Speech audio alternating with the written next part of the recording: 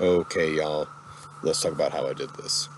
So, not a big deal. The first thing you gotta do is gotta go out into the wilderness and collect some cicadas. I like to use a Home Depot bucket, and then I dump it into a big bucket or a big box of cardboard, okay? Because they get stressed out. When they don't have something to climb onto, um, like they get really stressed out, and then they just frantically want to climb something.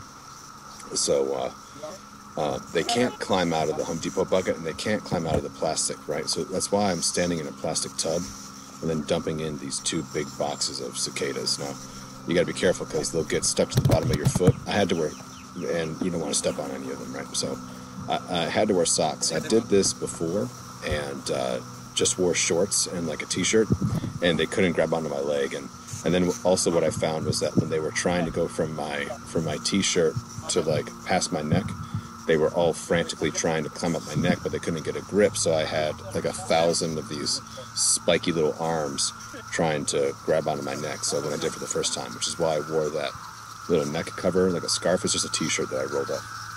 And then they'll just climb. That's what they do best. So they can't climb up the bucket. The only way for them to climb up is up my legs, right? But not all of them know to make it to the middle to go to where my feet are, right? And so I had to help some of them out. But they're harmless, so they'll just climb. They'll climb all over you.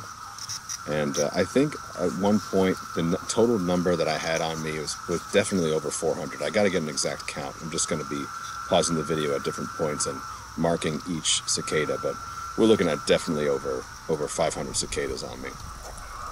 So, give it a try if you want. See what happens. But I'm putting this into the Guinness. Get an exact number and throw it out there, YOLO. But we'll see them again soon. I'm going to miss them. They're going to be gone soon, and then they'll be back until 2038. So enjoy them while you still can.